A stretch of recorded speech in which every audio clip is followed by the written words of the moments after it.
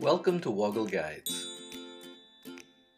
In this guide, I'll explain how you can set up Gmail to automatically move emails to a specific folder. Let's get straight into it. I'm logged into Google and I'm in my Gmail inbox. Gmail uses filters to help find and move emails automatically based on criteria that you define.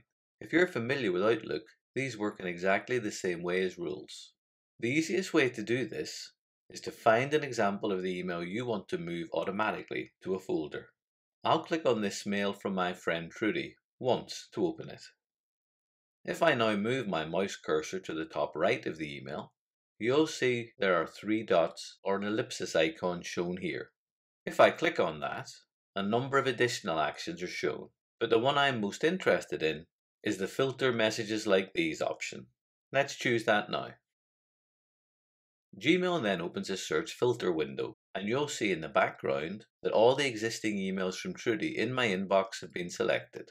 In the filter box, Gmail has automatically added the email address from that email that will help to identify any mails that are received from this sender in the future.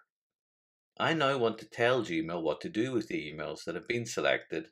To do that, I'll click on the Create Filter link at the bottom of the search box. This opens a new page from which we can choose a number of options. I want to tell Gmail to move these filtered emails to a folder.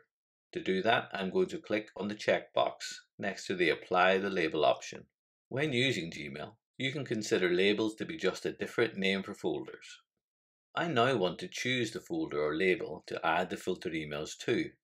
If I click on the small arrow to open the drop-down menu, I'll choose to move these mails to the Friends folder I've created already.